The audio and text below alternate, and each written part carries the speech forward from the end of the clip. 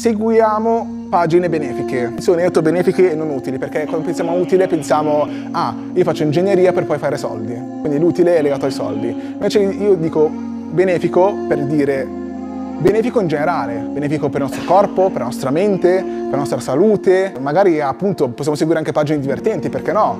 Cabilame ad esempio, va bene, cioè ci sta. Sono pagine benefiche che ci fanno ridere, ci fanno imparare, ci fanno riflettere. Le componenti di noi esseri umani, isonomicamente quali sono? Sono lo spirito, la mente, noi stessi, al colb e il corpo. Quindi è giusto pensare a come migliorarci in tutti questi aspetti.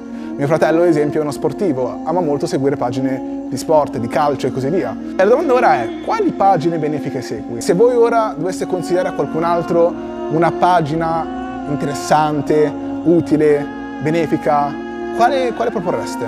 Islam per Speranza. Ok, sì, la conosco anch'io. La conosco anch'io, carina. Strong Believer, ok, bella pagina. Bar Italia, ok. Io ho proposto questi. Sono delle proposte che io seguo personalmente che magari consiglierei. Perché li consiglierei?